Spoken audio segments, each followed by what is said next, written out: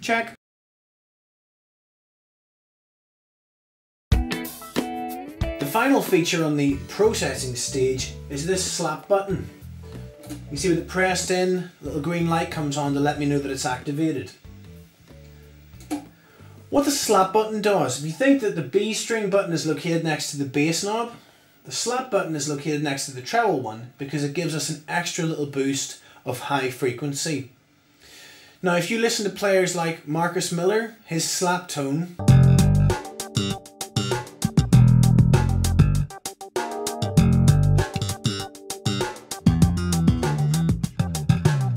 pick players like Geddy Lee or Matt Freeman from Rancid, even guys like John Entwistle from The Who had these very bright, aggressive bass sounds, whether they were playing slap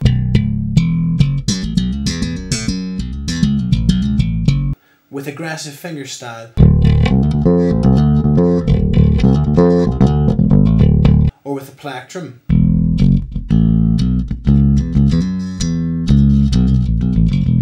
It really gives that bite in the top end, so my slap tone is really going to punch through a hell of a lot.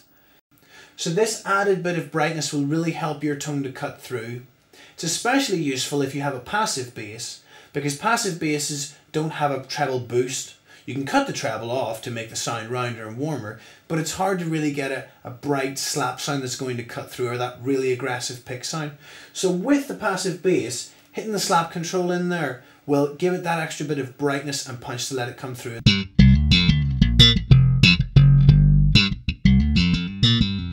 I'll add the 5 string and the slap buttons, and what that will do is effectively increase the treble and increase the bass, and see how that sounds.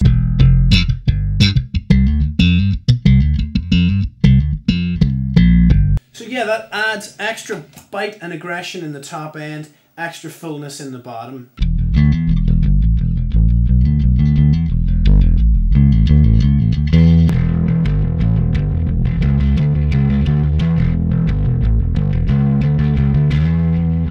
These kind of things, these settings are things that you can add according to your taste.